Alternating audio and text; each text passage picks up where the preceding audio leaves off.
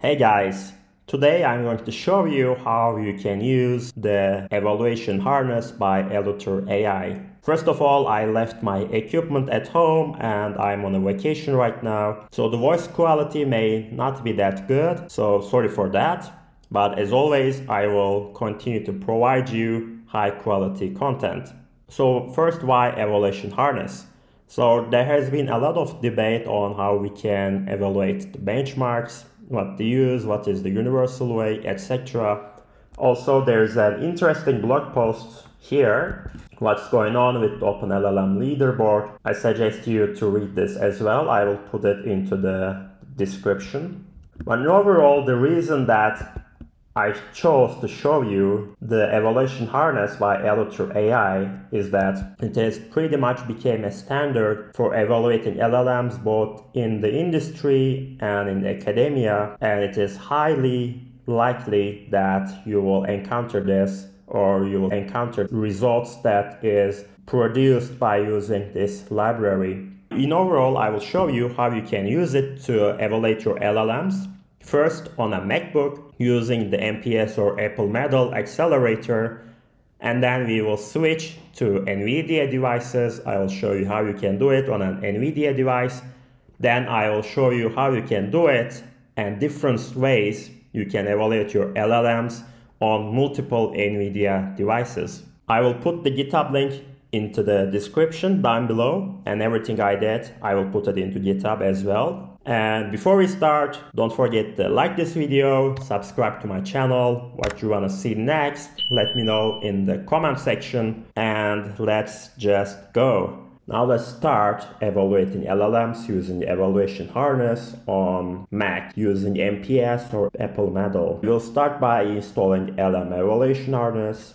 We are going to follow the same procedures with Mac, Linux, or whatever you are using. We are going to copy this under the install section. Now I'm in my Visual Studio Code in my MacBook, so I'm going to just paste it. Since I already installed it, it won't install again, but in your case it will install. Let's press enter and wait for it. Okay, so the process is complete, and as you can see, we are inside the LLM evaluation harness repository.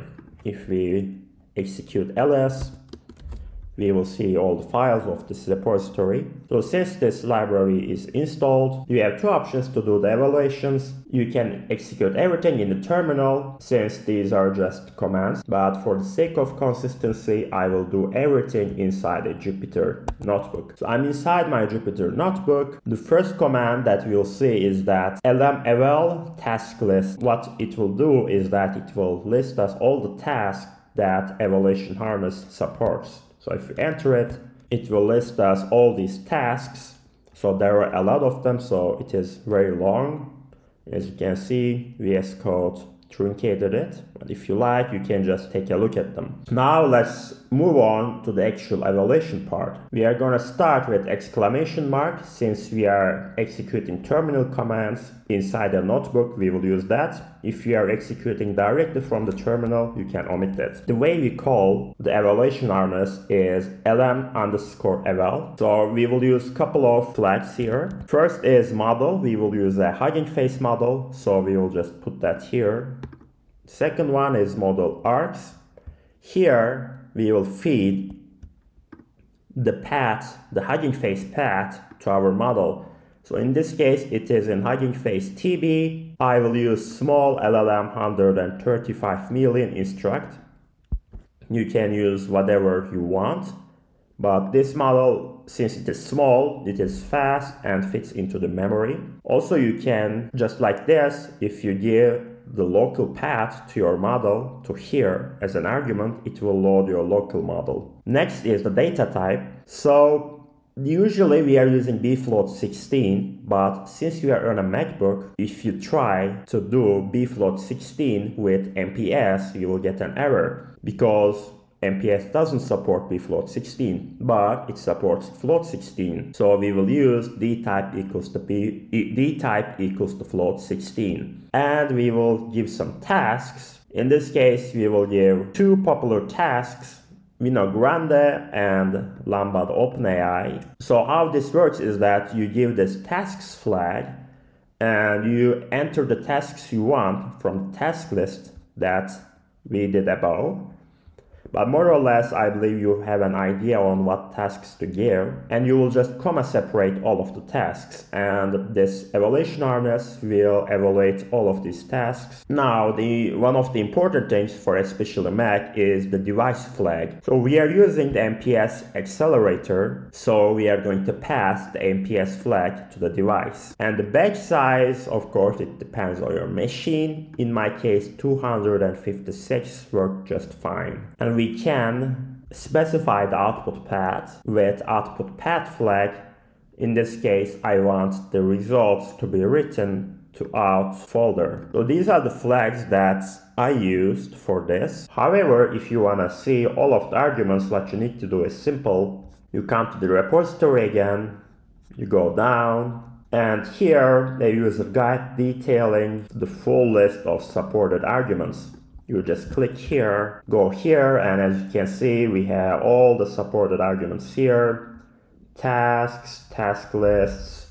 You can set the arguments for generation, such as top P, top K, like we said, batch size, device, we used MPS, output path, and there are a bunch of other arguments that I suggest you check out.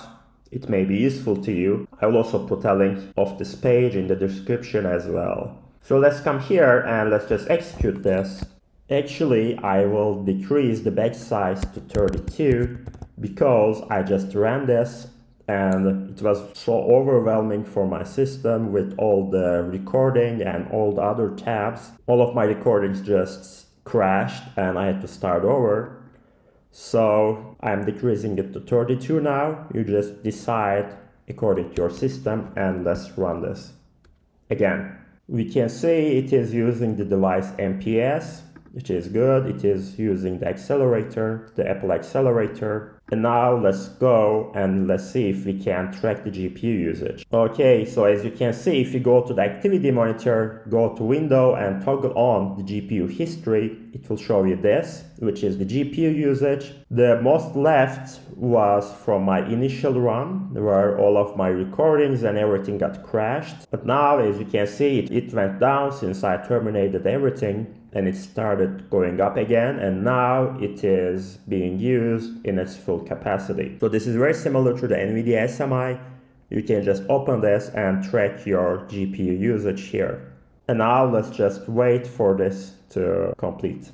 Now the execution is complete. Let's also check out the GPU usage. So as we can see, during that peak point, we did the evaluation, and now it went down, and it is now right in the middle. And the GPU usage has decreased back to normal now. What will you get is this output. Basically, it will be the tasks, Lambda OpenAI, the metrics. We have accuracy and perplexity, we have Reno Grande, we have accuracy metric, and the values and the standard errors. Now let's also look to the output files. In here we set output path to be .out. So let's come here. So as you can see here, it created a new folder with the name of the model that we are using with the exact same path, eigenface TB, and we have the results.json file here. So this is a JSON file which contains the results. For Lambda OpenAI, you have the perplexity, you have the standard error, you have the accuracy and accuracy standard error. Same for Reno Grande, you have accuracy and accuracy standard error.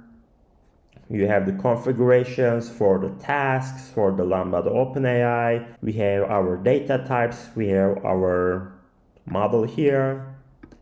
Same for the Reno Grande. So this is a multiple choice task. There is that. Again, we have the data type, we have the versions, and we have some other configurations such as number of parameters. It is 135 million model, so this is correct. Random seed, the date, some environment info, some template information, some tokenizer information, and the evaluation time. So this is basically how this library works, and this is how you use it on an Apple device. Now let's switch to working with NVIDIA GPU and multiple NVIDIA GPUs. Now I'm inside my Kaggle notebook. The first thing I'm going to do is open up this panel, and as an accelerator, I will use two T4 GPUs. So I'll show you how to do it with a single GPU, but there will be cases where you have multiple GPUs and you wanna take an advantage of it, or your model is so big that it won't fit to a single GPU, so that you would like to use multiple GPUs. We will go over them all one by one. First thing that we will do is install the evaluation harness. How we are going to do it is run this code, git clone. After this is done, I will copy this, open up the terminal, paste it, and copy this, open up the terminal again, paste this, hit enter. Now it is installed. We can just close the console and restart the notebook. For that, restart and clear outputs, and everything should be set now. Let's start by doing the exact same evaluation we did with our MacBook, just with the difference of using a single NVIDIA GPU. Let's paste that. As you can see, everything is the same. The only difference is device is CUDA 0, which means that it will do the evaluation using the 0th GPU. So let's run this. We can also view the GPU usage from here. As you can see, this is the 0th GPU and this is the first GPU. And 0th GPU is getting utilized, whereas the first GPU is not, which is what we expected. And we get the results with the same format here. We had some warnings initially, but you can just overlook those warnings. Let's also come here and see the files being saved. As you can see, under out, we have the files, we have the resulting JSONs here. I won't go over them again since we did that during the make part. If you are curious what these JSON files look like, just go to the end of the make part of this video. So this is the regular thing we did with the MPS. Now we did with a single NVIDIA GPU. But we have two GPUs, so we can use those two GPUs. One of the ways we can do that is also actually when you go to the GitHub page of this evaluation harness, and when you go down here under the user guide, it has the multi-GPU evaluation part. Okay, we will mostly be following that. You can also check this part out. To utilize this two GPUs we have, one thing that we can do is we can load our model into each GPU and feed the data for them separately.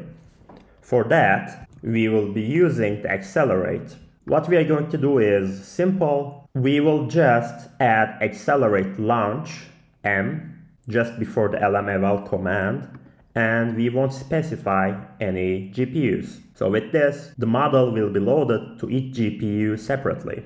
So let's run this. Also, let's open the GPU utilization to track what's going on. As you can see, we are utilizing both of the GPUs. Also, as a task, I chose HelloSwag because it is a larger data set and it takes longer to do the evaluations. By this, I could actually show you the GPU usage of this approach. And here we have the results. So you don't have to worry about these warnings. Now let's move on to another scenario where you have a model that is a big model, for example, like this one, 13B Llama 2 chat model.